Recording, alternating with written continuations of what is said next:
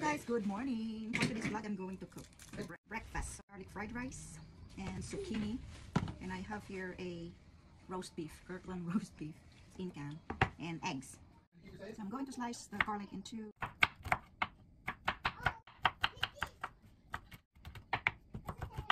I'm going to slice the zucchini.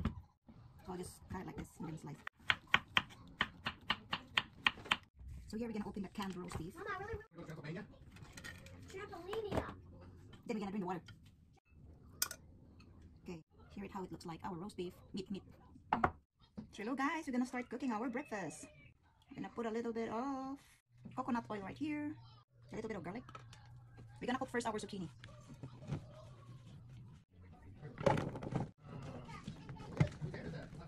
And then we just season it with just black pepper and salt, just like that.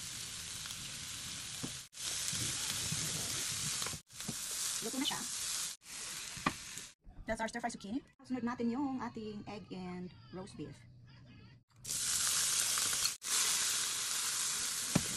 Ilagay natin yung ating shallot. We don't need to season this one because roast beef. And now we put our egg. Just put it like this on top. Parang sisig. Oh. Then we're gonna mix it.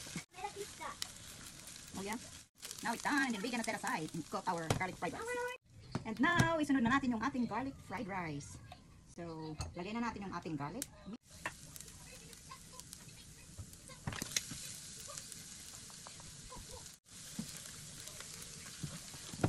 And then yung leftover rice natin.